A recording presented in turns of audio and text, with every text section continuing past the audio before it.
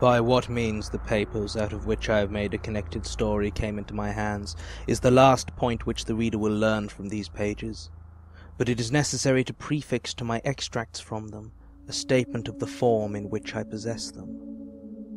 They consist, then, partly of a series of collections for a book of travels, such a volume as was a common product of the 40s and 50s. Horace Marryat's Journal of a Residence in Jutland and the Danish Isles is a fair specimen of the class to which I allude. These books usually treated of some unknown district on the continent. They were illustrated with woodcuts or steel plates.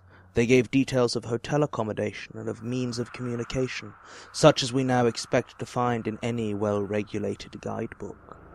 And they dealt largely in reported conversations with intelligent foreigners, racy innkeepers, and garrulous peasants. In a word, they were chatty. Begun with the idea of furnishing material for such a book, my papers, as they progressed, assumed the character of a record of one single personal experience, and this record was continued up to the very eve, almost, of its termination. The writer was a Mr. Wraxall. For my knowledge of him I have to depend entirely on the evidence his writings afford, and from these I deduce he was a man past middle-aged, possessed of some private means, and very much alone in the world. He had, it seems, no settled abode in England, but was a denizen of hotels and boarding-houses. It is probable that he entertained the idea of settling down at some future time which never came, and I think it also likely that the Pantechnicon fire in the early 70s must have destroyed a great deal that would have thrown light on his antecedents, for he refers once or twice to property of his that was warehoused at that establishment. It is further apparent that Mr. Wraxall had published a book, and that it treated of a holiday he had once taken in Brittany. More than this I cannot say about his work, because a diligent search in bibliographical works has convinced me that it must have appeared either anonymously or under a pseudonym. As to his character, it is not difficult to form some superficial opinion. He must have been an intelligent and cultivated man. It seems he was near being a fellow of his college at Oxford, Brasenose, as I judge from the calendar. His besetting fault was pretty clearly that of over-inquisitiveness, possibly a good fault in a traveller, certainly a fault for which this traveller paid dearly enough in the end. On what proved to be his last expedition, he was plotting another book. Scandinavia, a region not widely known to Englishmen 40 years ago, had struck him as an interesting field.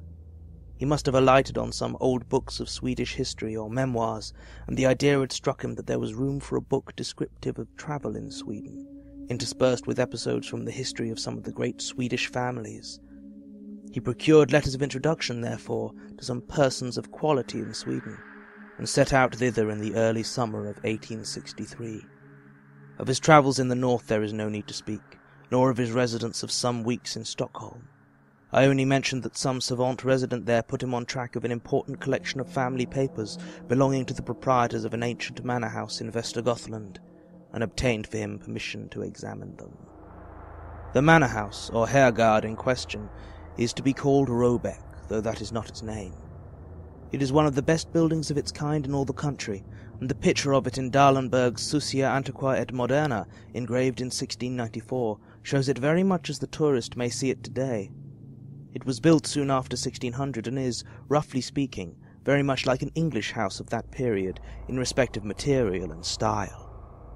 The man who built it was a scion of the great house of De la Gardie, and his descendants possess it still. De la Gardie is the name by which I will designate them when mention of them becomes necessary. They received Mr. Wraxall with great kindness and courtesy, and pressed him to stay in the house as long as his researches lasted. But, preferring to be independent, and mistrusting his powers of conversing in Swedish, he settled himself at the village inn, which turned out quite sufficiently comfortable, at any rate during the summer months. This arrangement would entail a short walk daily to and from the manor house of something under a mile.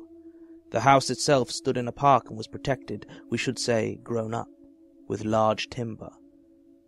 Near it you found the walled garden, and then entered a close wood fringing one of the small lakes with which the whole country is pitted. Then came the wall of the domain, and you climbed a steep knoll, a knob of rock lightly covered with soil, and on the top of this stood the church, fenced in with tall, dark trees. It was a curious building to English eyes. The nave and aisles were low and filled with pews and galleries. In the western gallery stood the handsome old organ, gaily painted and with silver pipes. The ceiling was flat, and had been adorned by a 17th-century artist with a strange and hideous Last Judgment, full of lurid flames, falling cities, burning ships, crying souls, and brown and smiling demons. Handsome brass coronae hung from the roof. The pulpit was like a doll's house, covered with little painted wooden cherubs and saints. A stand with 3 hourglasses was hinged to the preacher's desk. Such sights as these may be seen in many a church in Sweden now, but what distinguished this one was an addition to the original building. At the eastern end of the north aisle, the builder of the manor house had erected a mausoleum for himself and his family. It was a largish, 8-sided building, lighted by a series of oval windows, and it had a domed roof, topped by a kind of pumpkin-shaped object rising into a spire, a form in which Swedish architects greatly delighted.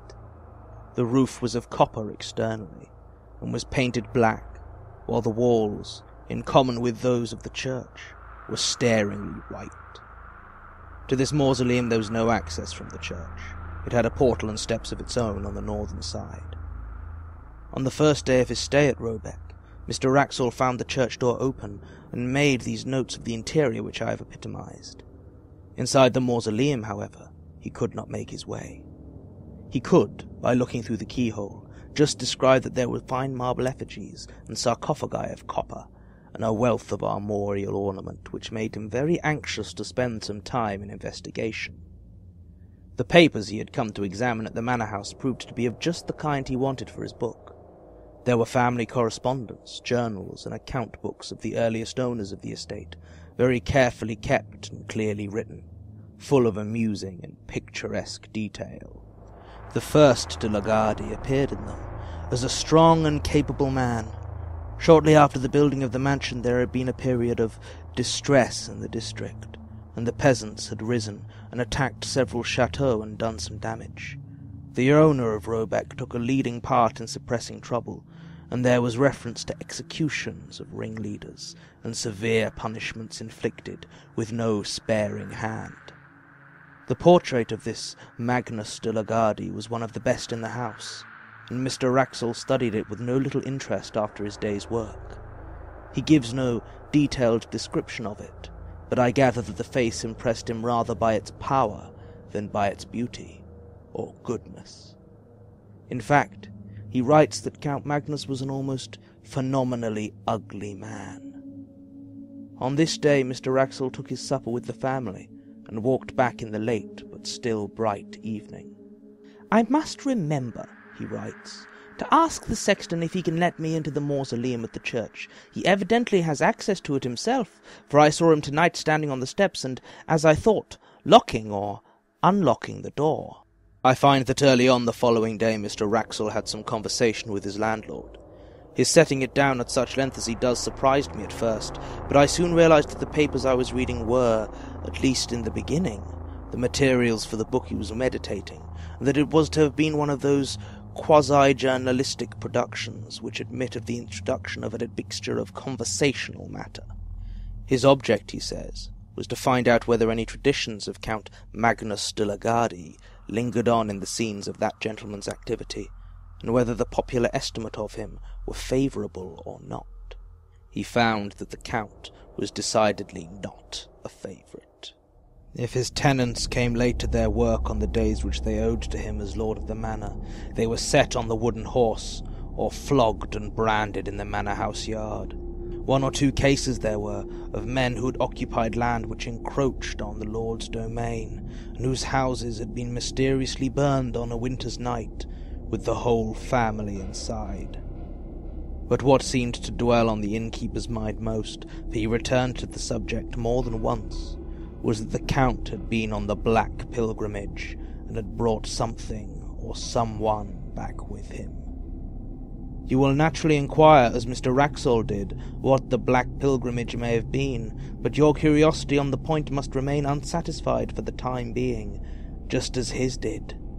The landlord was evidently unwilling to give a full answer, or, indeed, any answer on the point, and being called out for a moment, trotted out with obvious alacrity, only putting his head in at the door a few minutes afterwards to say that he was called away to Skara and should not be back till evening.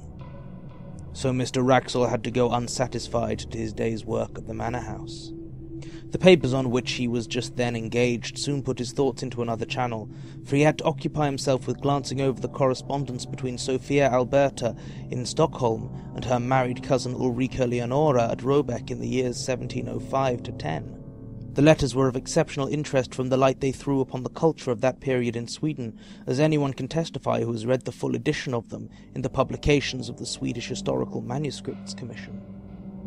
In the afternoon he had done with these, and after returning the boxes in which they were kept to their places on the shelf, he proceeded, very naturally, to take down some of the volumes nearest to them, in order to determine which of them had best be his principal subject of investigation next day. The shelf he had hit upon was occupied mostly by a collection of account books in the writing of the first Count Magnus. But one among them was not an account book, but a book of alchemical and other tracts in another 16th century hand.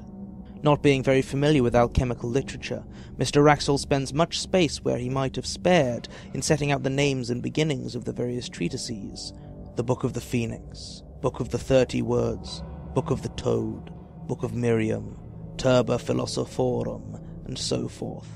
And then he announces with a good deal of circumstance his delight at finding, on a leaf originally left blank near the middle of the book, some writing of Count Magnus himself, headed only Liber Negarae Peregrinationes.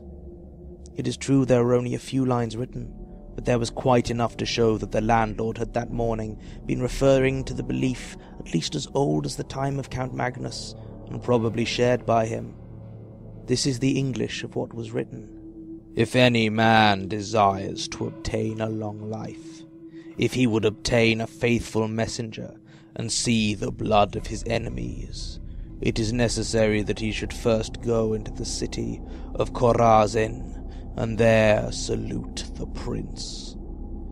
Here there was an erasure of one word, not very thoroughly done, so that Mr. Wraxall felt pretty sure that he was right in reading it Eris, of the air. But there was no more of the text copied, only a line in Latin: Quaere relinqua huius materii intersecretiora. See the rest of this matter among the more private things. It could not be denied that this threw a rather lurid light upon the tastes and beliefs of the Count, but to Mr. Wraxall, separated from him by nearly 3 centuries, the thought that he might have added to his general forcefulness alchemy, and to alchemy something like magic, only made him a rather more picturesque figure, and when, after a prolonged contemplation of his picture in the hall, Mr. Wraxall set out on his homeward way, his mind was full of the thought of Count Magnus. He had no eye for his surroundings, no perception of the evening scents of the wood or the evening light on the lake. And while all of a sudden he pulled up short, he was astonished to find himself already at the gate of the churchyard, and within a few minutes of his dinner. His eyes fell on the mausoleum. "Ah," he said, "Count Magnus, there you are. I should dearly like to see you. Like many solitary men," he writes, "I have a habit of talking to myself aloud, and unlike some of the Greek and Latin particles, I do not expect an answer. Certainly, and perhaps fortunately in this case, there was neither voice nor any that regarded, only the woman who I suppose was cleaning up the church dropped some metallic object upon the floor, whose clang startled me. Count Magnus, I think, sleeps soundly enough." That same evening, the landlord of the inn, who had heard Mr. Wraxall say that he wished to see the clerk or deacon of the parish, introduced him to that official in the inn parlour. A visit to the De la Gardie tomb-house was soon arranged for the next day, and a little general conversation ensued. Mr. Wraxall, remembering that one function of Scandinavian deacons is to teach candidates for confirmation, thought he would refresh his own memory on a biblical point.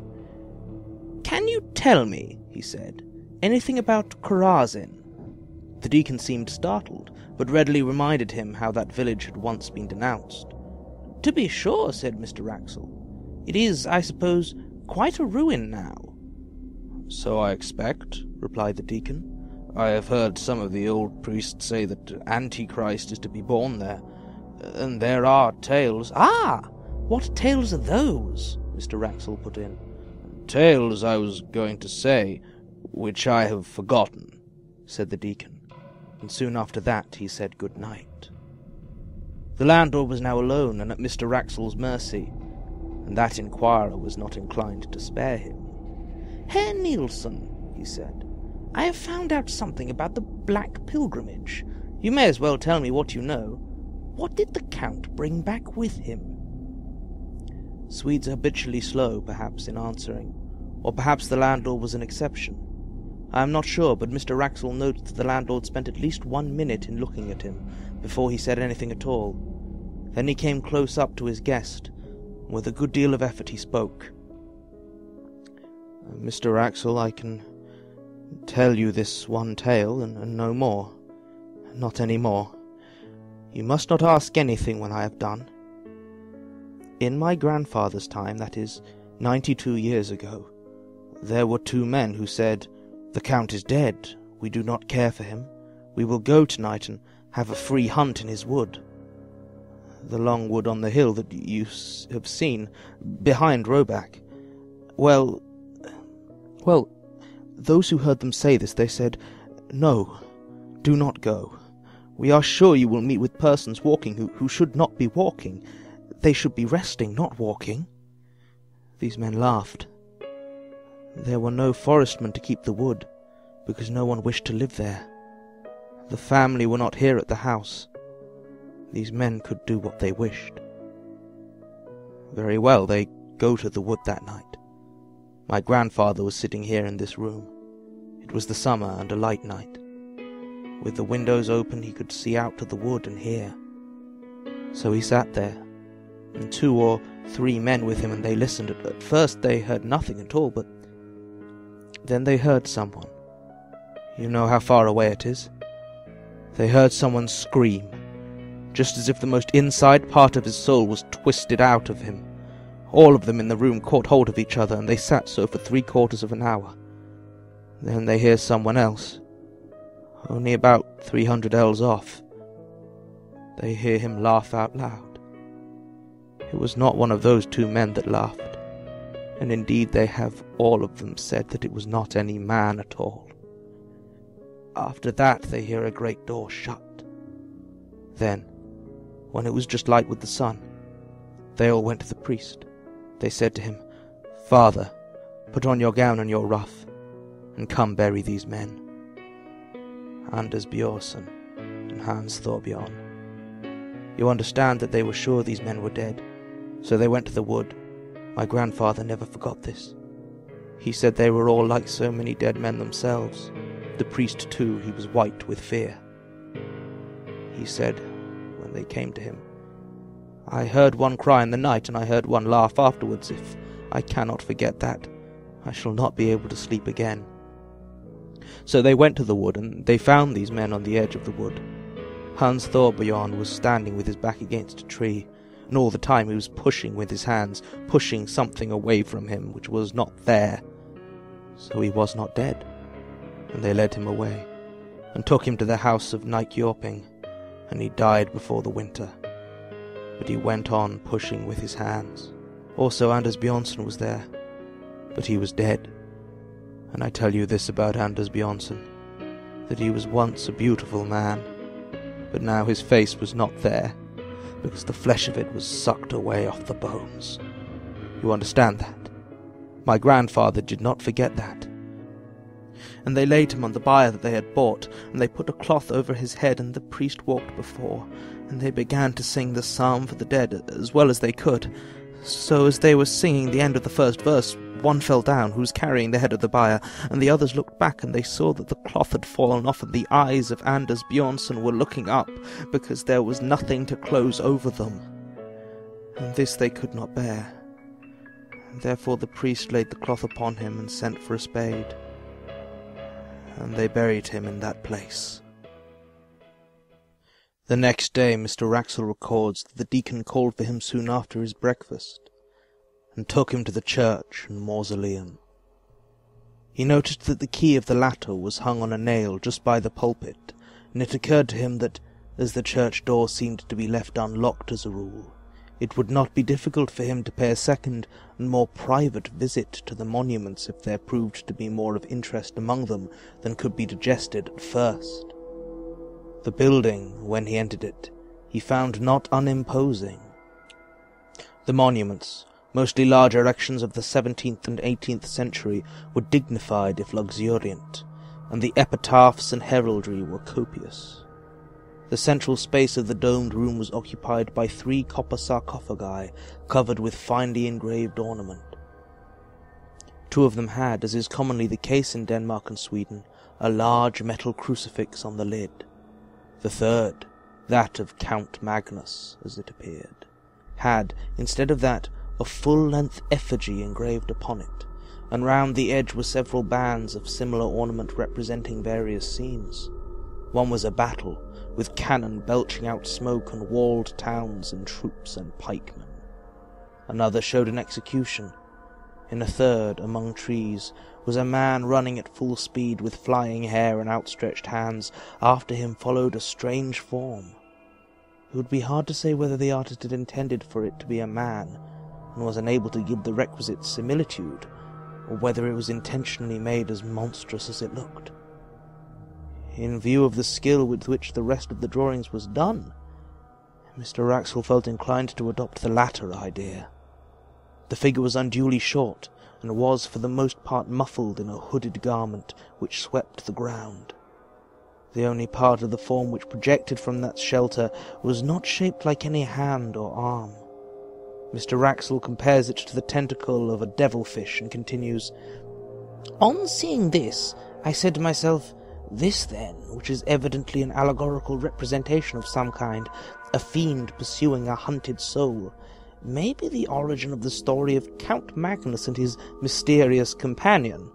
Let us see how the huntsman is pictured. Doubtless it will be a demon blowing his horn."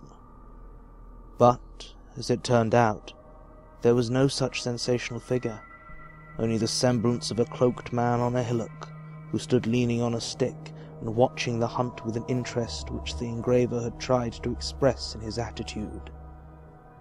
Mr. Wraxall noted the finely worked and massive steel padlocks, 3 in number, which secured the sarcophagus. One of them, he saw, was detached, and lay on the pavement. And then, unwilling to delay the deacon longer or to waste his own working time, he made his way onwards towards the manor house. "It is curious," he notes, "how, on retracing a familiar path, one's thoughts engross one to the absolute exclusion of surrounding objects. Tonight, for the 2nd time, I had entirely failed to notice where I was going. I had planned a private visit to the tomb house to copy the epitaphs, when I suddenly, as it were, awoke to consciousness, and found myself, as before, turning in at the churchyard gate, and I believe singing or chanting some such words as, 'Are you awake, Count Magnus? Are you asleep, Count Magnus?' Then something more which I have failed to recollect. It seems to me that I must have been behaving in this nonsensical way for some time." He found the key to the mausoleum where he had expected to find it, and had copied the greater part of what he wanted. In fact, he stayed until the light began to fail him. "I must have been wrong," he writes, "in saying that one of the padlocks of my Count's sarcophagus was unfastened. I see tonight that 2 are loose. I picked both up and laid them carefully on the window ledge after trying unsuccessfully to close them. The remaining one is still firm, and though I take it to be a spring lock, I cannot guess how it is opened.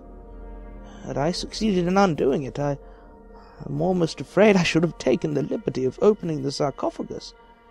It is strange the interest I feel in the personality of this, I fear, somewhat ferocious and grim old noble." The day following was, as it turned out, the last of Mr. Wraxall's stay at Roebuck. He received letters connected with certain investments which made it desirable that he should return to England. His work among the papers was practically done, and travelling was slow. He decided, therefore, to make his farewells, put some finishing touches on his notes, and be off.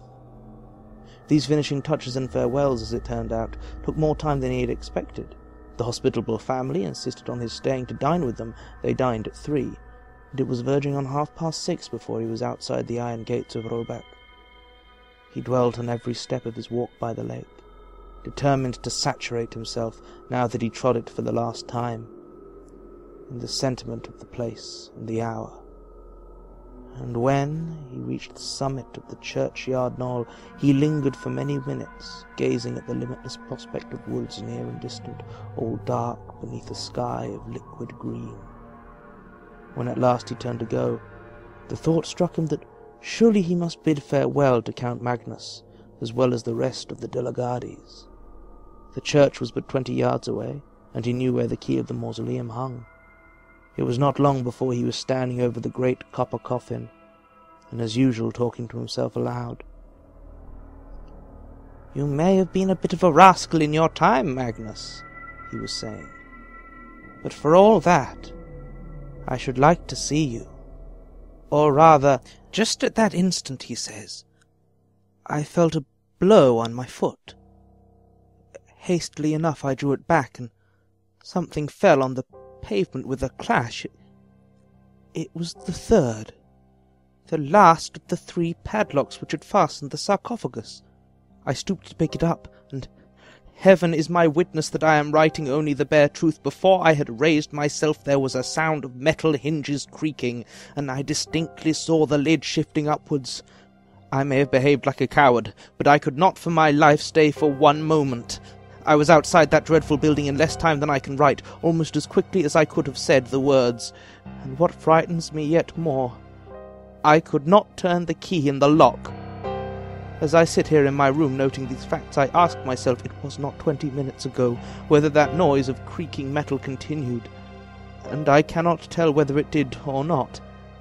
I only know that there was something more than I have written that alarmed me, but whether it was sound or sight I am not able to remember. What is this that I have done? Poor Mr. Wraxall. He set out on his journey to England on the next day as he had planned, and he reached England in safety, and yet, as I gather from his changed hand and inconsequent jottings, a broken man. One of the several small notebooks that have come to me with his papers gives not a key to, but a kind of inkling of his experiences. Much of his journey was made by canal boat, and I find not less than 6 painful attempts to enumerate and describe his fellow passengers. The entries are of this kind. 24. Pastor of village in Skane, usual black coat and soft black hat. 25. Commercial traveller from Stockholm, going to Trollhättan, black cloak, brown hat. 26. Man in long black coat, broad-leafed hat. Very old-fashioned. This entry is lined out and a note added. Perhaps identical with number 13, have not yet seen his face. On referring to number 13, I find that he is a Roman priest in a cassock. The net result of the reckoning is always the same. 28 people appear in the enumeration, one being always a man in a long black cloak and a broad hat, and another a short figure in dark cloak and hood. On the other hand, it is always noted that only 26 passengers appear at meals, and that the man in the cloak is perhaps absent, and the short figure is certainly absent. On reaching England, it appears that Mr. Wraxall landed at Harwich, and he resolved at once to put himself out of the reach of some person or persons whom he never specifies, but whom he had evidently come to regard as his pursuers. Accordingly, he took a vehicle, it was a closed fly, not trusting the railway, and drove across country to the village of Belsham St. Paul. It was about 9 o'clock on a moonlit August night when he neared the place. He was sitting forward, and looking out of the window at the fields and thickets. There was little else to be seen, racing past him. Suddenly he came to a crossroad. At the corner 2 figures were standing motionless. Both were in dark cloaks. The taller one wore a hat, the shorter one a hood. He had no time to see their faces, nor did they make any motion that he could discern. Yet the horse shied violently and broke into a gallop, and Mr. Wraxall sank back into his seat in something like desperation. He had seen them before. Arrived in Belchamp St. Paul, he was fortunate enough to find a decent furnished lodging, and for the next 24 hours he lived, comparatively speaking, in peace. His last notes were written on this day. They are too disjointed and ejaculatory to be given here in full, but the substance of them is clear enough.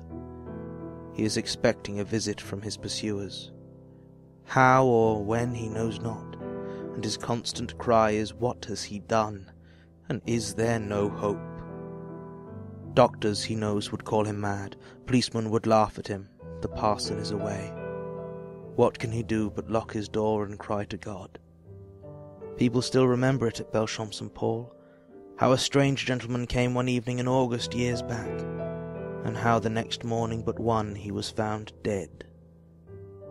And there was an inquest, and the jury that viewed the body fainted. 7 of them did, and none of them would speak to what they saw. And the verdict was visitation by God.